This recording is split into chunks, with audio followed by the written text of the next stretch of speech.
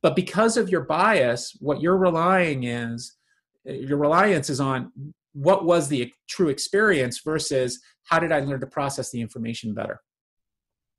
And what I'm saying is you just need more information. You need more execution information so that you can put it into your processing engine, your wood chipper, right? I call it the wood chipper, right?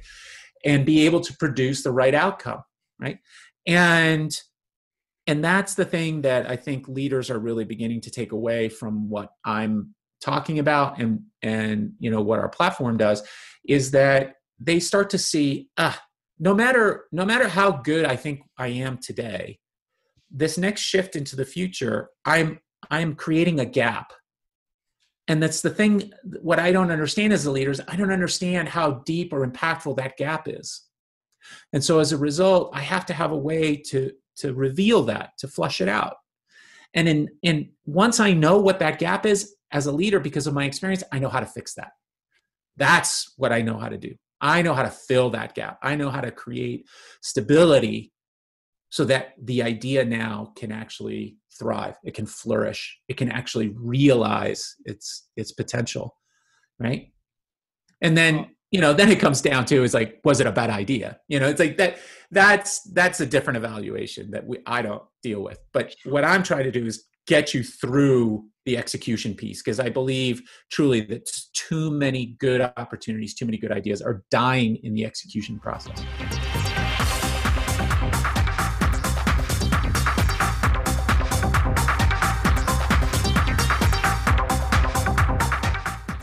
Where is the gap in terms of what you're trying to do?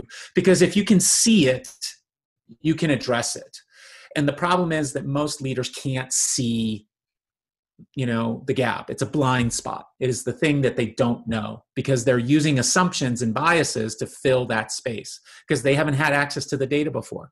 And now that data can be available. And now they can say, all right, we have a vision problem here. So I need to go out and figure out exactly how to, what's driving this and how do I fill that? Because if I fill that vision issue, people will be like, I get it. I'm on board now. Now I can move, right?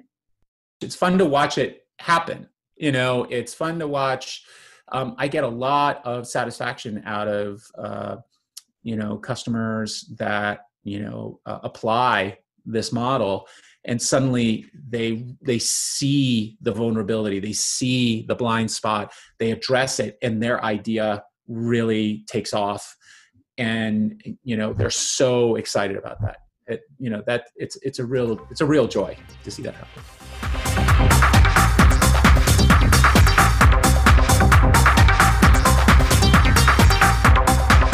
To those that are listening, I think that it's your challenge is not your ideas.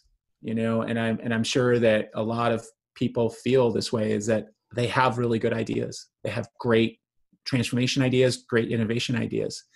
And what they fear the most is being from here to the point that they can actually see it in action, right? So leverage this type of thought process and understanding the gap so you can execute the idea, get it to market, get it, within the company, either back office or externally, and then start to see it really flourish.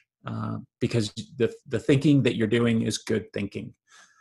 You've got it. Now let's get it there. Thanks, Alex. It was really a pleasure discussing with you your topics. Absolutely. Thank you for the opportunity, and I hope folks get get some value out of this time. 21st Century Entrepreneurship with Martin Piskarik. Spread the word by leaving a rating and review on iTunes.